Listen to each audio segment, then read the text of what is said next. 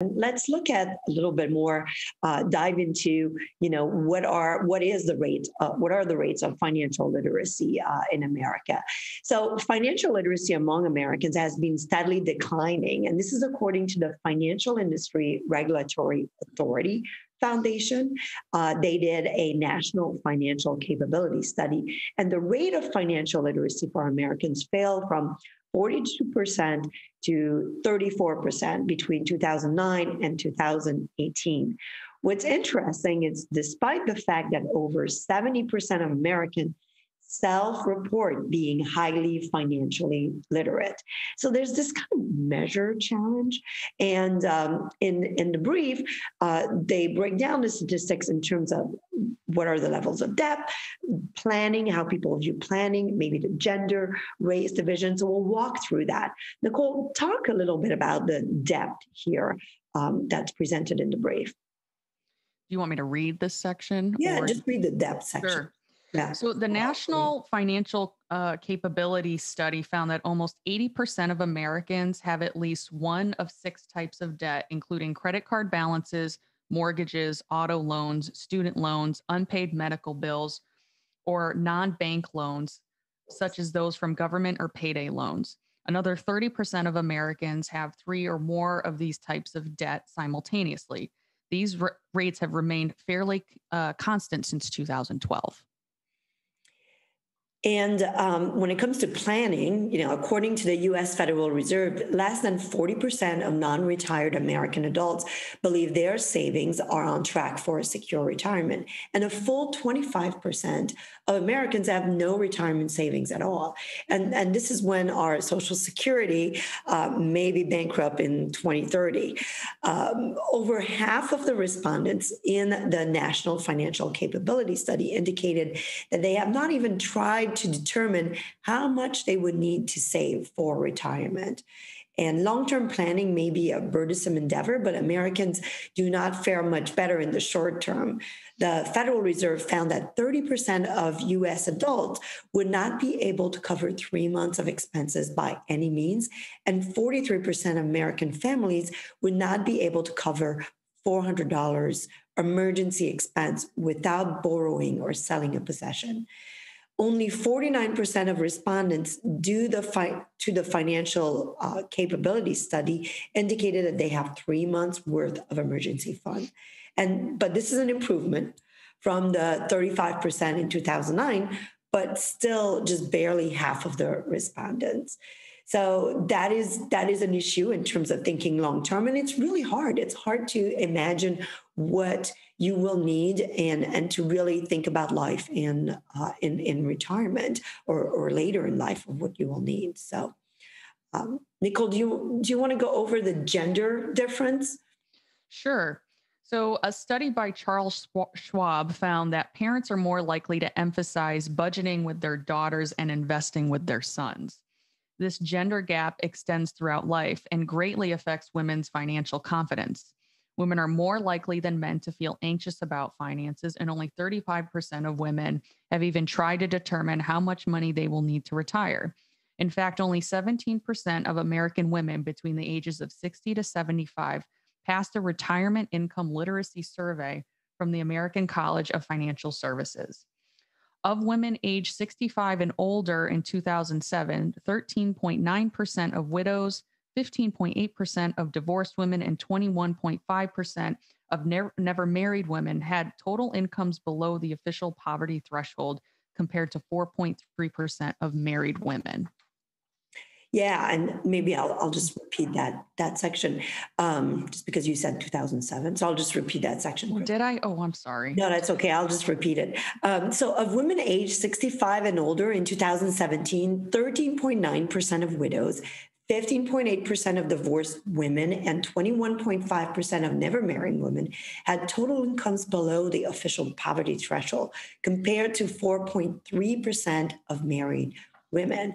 I find this gender difference in financial acumen and financial readiness is surprising, since women are so risk adverse and feel anxious about finances, yet they're not numbers shows that they're not taking the measures to really be ready and take ownership of the finances. Do you have like some thoughts there around the gender difference, Nicole? Yeah, I can't really explain it. I think that it is interesting to me as well. I just want to emphasize how important it is in this day and age for, if you're in a relationship, you know, both parties in that relationship need to be open and transparent about their finances, and either partner should feel confident and compelled to fully understand the picture. And I think, as I'm reading this, one thing that kind of comes to mind is estate planning and things of that nature. And policy does play a role here. Certain states treat different estates differently depending on what happens. And if you don't have a will put in place, and those conversations are important, not only for, what happens when you're gone from this earth, but you really need to understand, is your family taken care of? Are your kids taken care of? And so, having some basic financial knowledge can help you get there to make sure, gee, unfortunately, if I left this planet, is everything okay?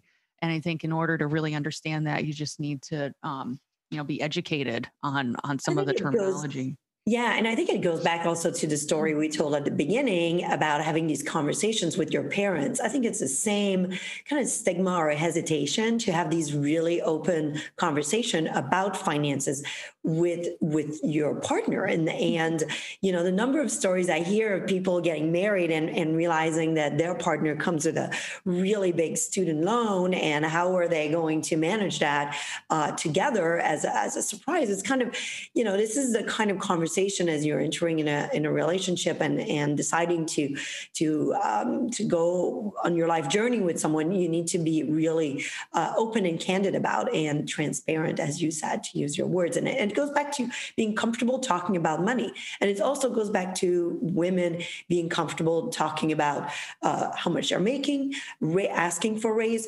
pursuing career that will lead to strong financial stability as well. It kind of all ties together, I think.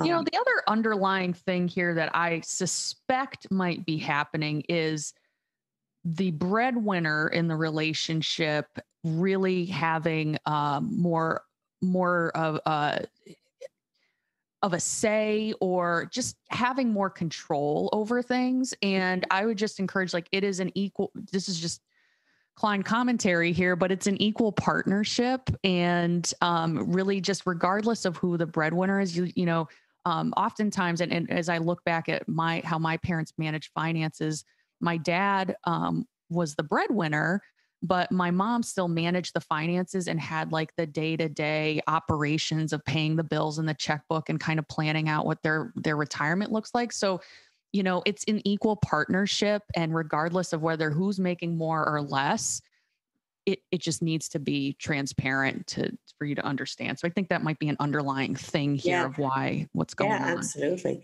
So there's another section here in the brief on just race. Blacks 41% and Hispanic 38% respondents to this national financial capability study were more likely to report having trouble in covering unexpected expenses compared to white respondents at 27%. In the 2019 Personal Finance Index from the Teachers Insurance and Annuity Association of America and George Washington University, white participants answered 55% of the questions correctly, whereas Black participants answered 38% of the questions correctly. This gap remains after controlling for other socioeconomic factors such as gender, education, marital status, and household income. So that is another factor to just take into consideration. One thing that's not mentioned in the brief, and my reaction was, I wonder what are the rates with immigrants, with immigrant population here in the U.S., because it is also something, it's getting more and more complex. Personal finance and the choices that you have to make that are available to you as well. And I wonder what that number is, or where that analysis would be for immigrants or non-native English speakers. I wonder where it is. So That's Yeah, definitely. requiring That would action. be good to include.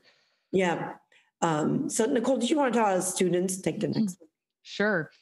So, student loan debt is the second largest debt category behind mortgage debt and higher than both credit card and auto loans.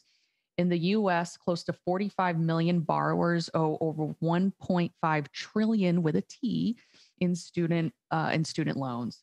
Across income levels, about 44% of National Financial Capability Study respondents, which are ages 18 to 34, have student loans they need to repay. Of those, 42% had been late with a payment at least once that year, and 48% expressed concern about being unable to pay off their student loans.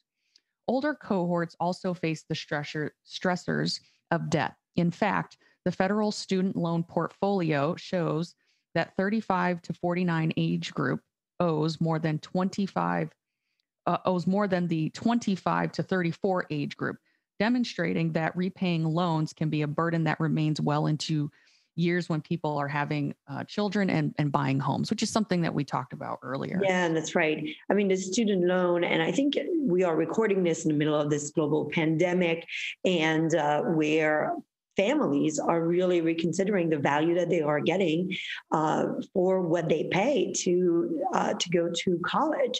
And I think this will be a really, it's a big consideration now in today's environment as to whether or not we want to carry this level of debt for not necessarily the income level that we would expect from spending that much on an education.